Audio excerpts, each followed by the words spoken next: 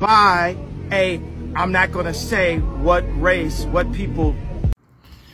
My brothers, my sisters, Christians, remember the book of Revelation talks about those who say they are Jews but are not.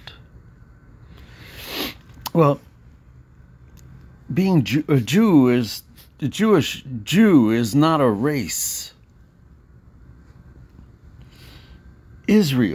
Israeli, that's what that is. Jewish, being a Jew is part of the tribe of Judah. It's not a race. It's not a race. See, this is what kills me with all this stuff. Only those who are from the tribe of Judah are Jews. If you're from Israel, that does not mean you're a Jew. You're Jewish. That doesn't mean that.